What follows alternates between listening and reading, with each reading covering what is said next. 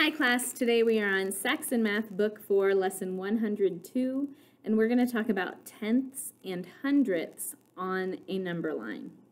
So the most natural thing to look at when we're talking about this lesson is the metric measurement system, because we have the meter stick. The meter stick is broken down. There are 100 centimeters in a meter. There are 10 millimeters in each centimeter.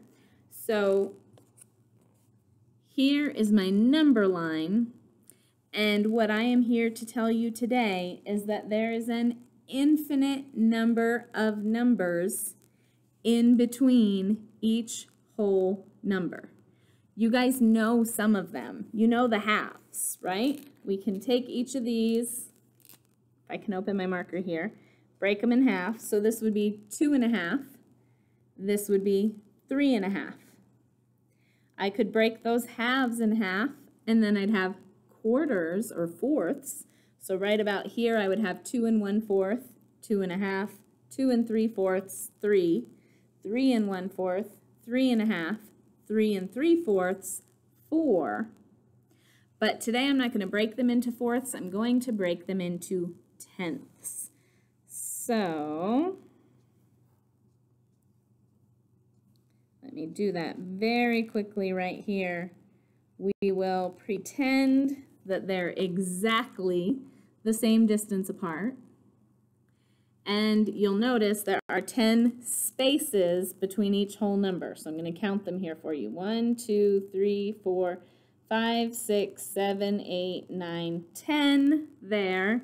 And then 1, 2, 3, 4, 5, 6, 7, 8, 9, 10 between 3 and 4. So if I've broken them into tenths, right here at the first one we would say 2 1/10. Here I've written it as a fraction, but we can also write 2 1/10 as a decimal like this. This is not 2.1. We don't read it that way. We say 2 1/10. So then here for the second one, we would say 2 2/10. I could write that as a fraction, or I could write that as a decimal. 2 3/10 would be the next notch. Fraction, decimal. You see how it's moving along here? So we're going to focus on the decimal today, because when we're converting between meters and centimeters, we're talking about decimal numbers. That's the easiest way to look at them. It's the easiest way to write them. So that's what we're going to look at today. Our first example says, Santiago is 162 centimeters tall. Okay, so he's 162 centimeters. Let me grab my meter stick real quick so we can look at this together. Okay, here it is.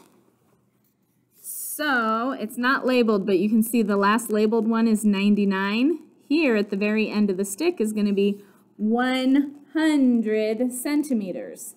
So if I put this down on the floor, I'm sitting down, but it goes about to my waist, okay? 100 centimeters. Santiago is the height of this whole stick plus 62 more centimeters. He's 162 centimeters. So here comes the question part. It says, how do we write that as meters? So 100 centimeters is equal to 1 whole meter. He is 1 whole meter tall. Is he 2 whole meters tall? He's somewhere in between 1 and 2. Well, he's got that 1 whole meter plus he has 62 centimeters. So compare this 62 out of 100 centimeters, and we've got the number 62 hundredths. So Santiago is 1 and 62 hundredths of a meter. What do you notice about those two numbers? They're the same digits. All we had to do was stick a decimal place there between the hundreds and the tens of my centimeters to turn it into meters. That's a cool trick. All right, our next example says write the decimal number to which each arrow points. So I want you to open your book to page 650 so that you can see exactly where the arrow points in the book. But I'm going to draw it as well. The book will just be more precise than my drawing. So in problem A, it starts with 8, and then it goes to 9, and then it goes to 10, and what do we got? Yeah, okay. So then we're split here.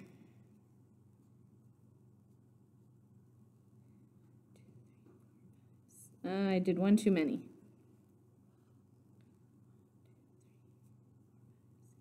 Yep, okay.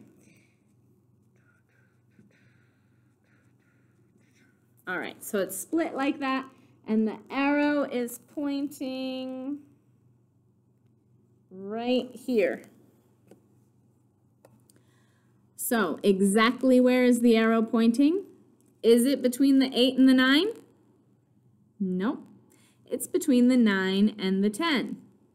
So when we're going to write our whole number, the number that goes in the ones place, we want to look at what's the last whole number that this arrow passed. If we're going from left to right, the last number the arrow passed is 9. So we want to write a 9, and then we're talking decimal point, because if we count our spaces here, 1, 2, 3, 4, 5, 6, 7, 8, 9, there are 10 spaces.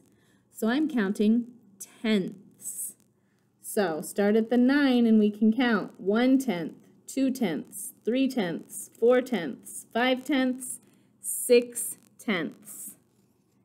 So the arrow is pointing at 9 and 6/10. This is still example 2. However, they show us a much longer number line here. I'm not going to draw the whole thing.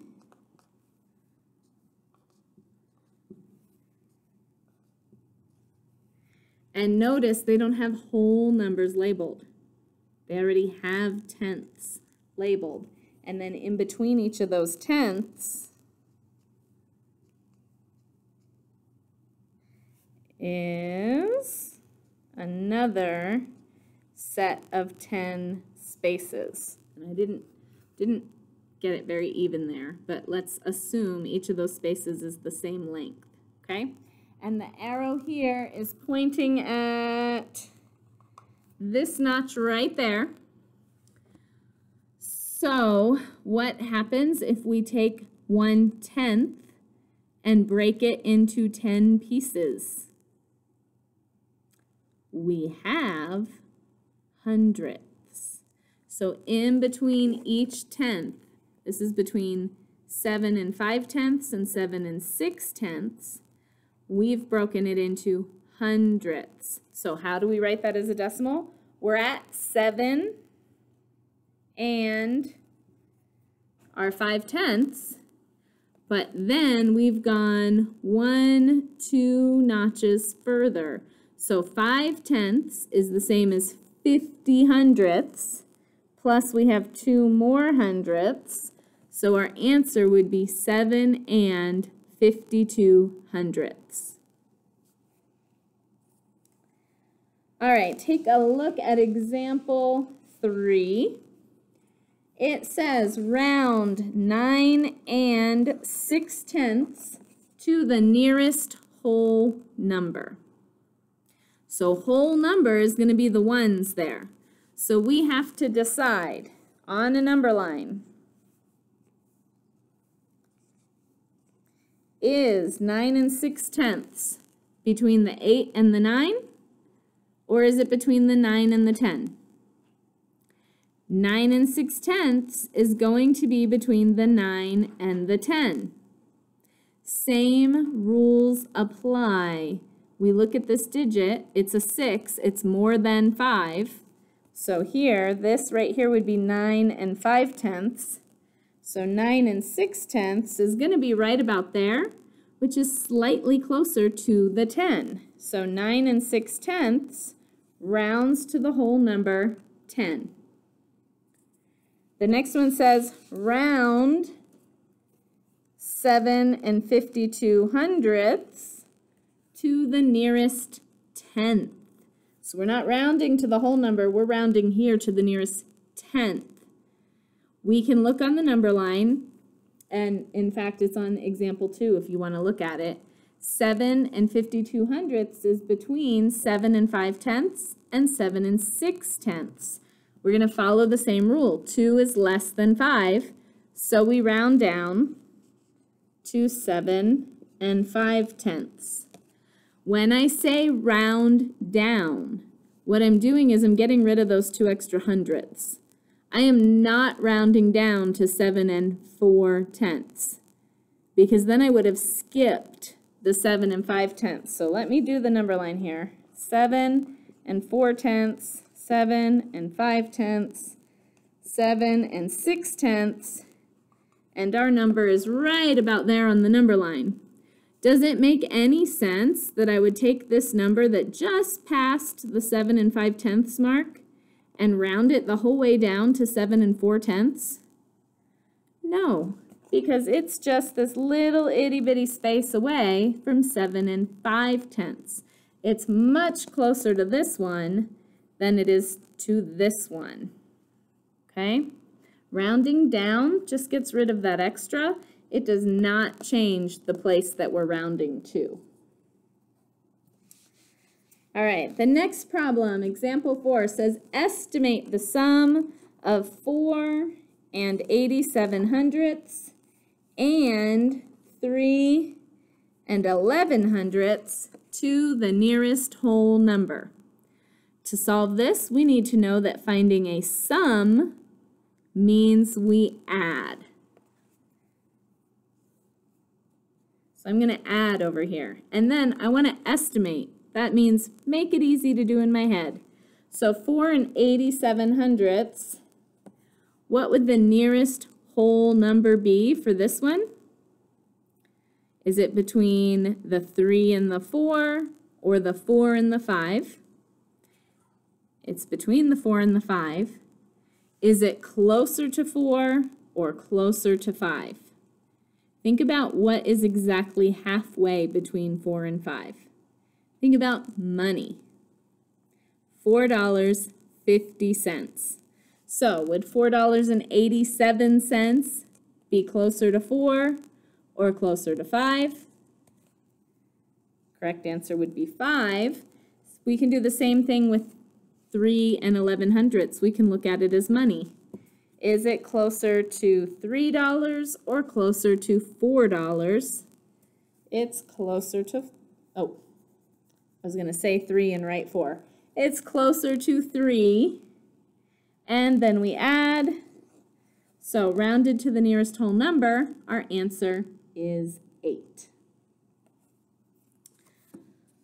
All right, if you happen to have a meter stick at home, there is an activity on page 650 that you can do.